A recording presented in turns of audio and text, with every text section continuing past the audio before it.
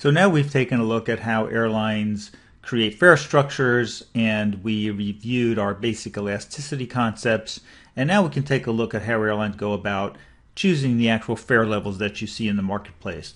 So recall from one of our earlier videos, we had a demand curve that looked like this. We had three different price levels, and those represented the fares in the market.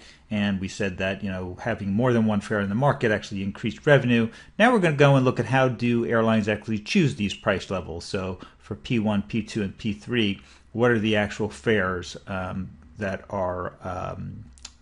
you see in the market? Well, there's generally two circumstances where airlines are setting fares. One is the day-to-day pricing. That's definitely the lion's share of the activity. But the other is when an airline is first entering a market. And that's really when they're choosing the fares. All the day-to-day activity is just incremental changes to fares that already exist. So first we're going to look at when an airline is entering a new market, how do they choose those initial fare levels? So maybe they have 8 fares in the market. Where do those fares come from? Well, to understand where those fares come from, you have to understand a little bit about how airlines choose new markets to begin with.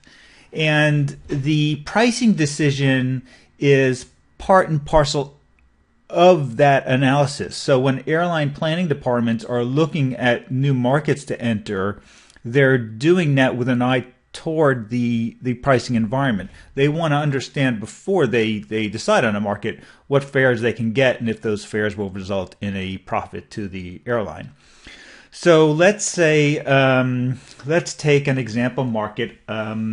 Let's say, oops, sorry, let me get back to, not sure what I did there. Okay.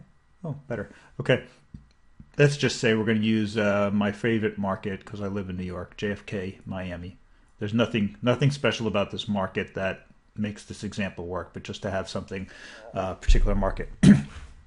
So let's say our airline is, we are Airline AL, Airline 1. And Airline 1 is looking for new markets to enter, and they have their eye on JFK, Miami. Well, there's two ways they can enter that market, two fare strategies they can use when entering that market. So the first thing they will do is they'll take a look at the market size. So let's choose a market size here. And we're just going to say this circle represents the market size. And then we're going to say I think I'll say there's 3 airlines already in the market. Okay, 3 airlines, and we'll just say they're divvying up the market by some combination of market share here. So let's say we're Airline 1. Let's say, oops, choose a different pen here. Airline 2 has this market share. Airline 3 has this market share. Oops, sorry. Airline 3 has this market share, and Airline 4 has this market share. Okay, so there's 3 airlines in the market. Airline 1 is looking at this market and trying to decide whether they should enter that market. And of course, their decision is, can I make money in that market? So one thing they will look at is, are the airlines that are already in that market making money? And if so, are there excess profits? So can Airline 1 come in and take some of the profits? So in other words, take some of the share, and the other airlines would become less profitable, but altogether all of the airlines would still make money. So one thing they could do is say, let's say we, let's choose, let's write this circle again. So the market this is supposed to be the exact same size, so that's important, even if it's not, pretend it is. So let's say Airline 1 comes in and says, okay, sorry, let me do that again. There are 3 airlines in the market already. We are going to come in and we're going to split the pie now into 4 shares. So 3 airlines were sharing the market. Now there are 4 airlines sharing the market. So we'll just write in here 1, 2, 3, 4. So if this is the case, so if the Airline 1 just wants to come in and take some of the market share from the other carriers that are already there. And they can do that given the prevailing fares that these airlines are charging.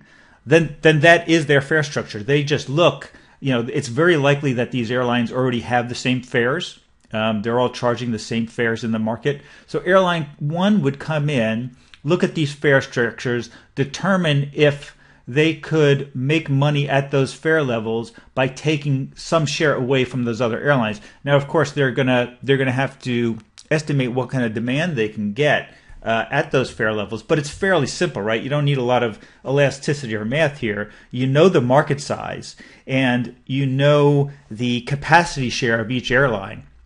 If airline one comes in with 25% of the capacity, then and they don't change the fares, they're probably going to get 25% of the volume, and they can easily calculate at 25% of the volume at the prevailing fares whether they can make money or not. So that's one thing they might do, is just come into a market, an existing established market where airlines are making money, and they feel that they can come in and charge the prevailing rate and make money as well. Now, these airlines don't necessarily have to be making money for airline one to want to enter this market. Airline one may have a lower cost structure and be able to make money where these airlines are unable to. But either way, this is one fare strategy, which is just come in and take the prevailing fares. Okay, so that's one. The other is what you see a lot of times in today's marketplace, which is the low-cost carrier effect. So whether it's in the U.S. Spirit or Southwest, or in Europe it's Ryanair or EasyJet, these airlines have a different view of coming into markets, right? They don't look at they do look at the market size, but they don't look at the prevailing fare structure and decide whether they can make money at those fare structures. They're coming in with lower costs, right? So if airline, let's say it's airline, five airline, which is a low-cost carrier, and they're looking at this market, still JFK Miami, and they see there are 3 airlines in here, so we're going to use the same market.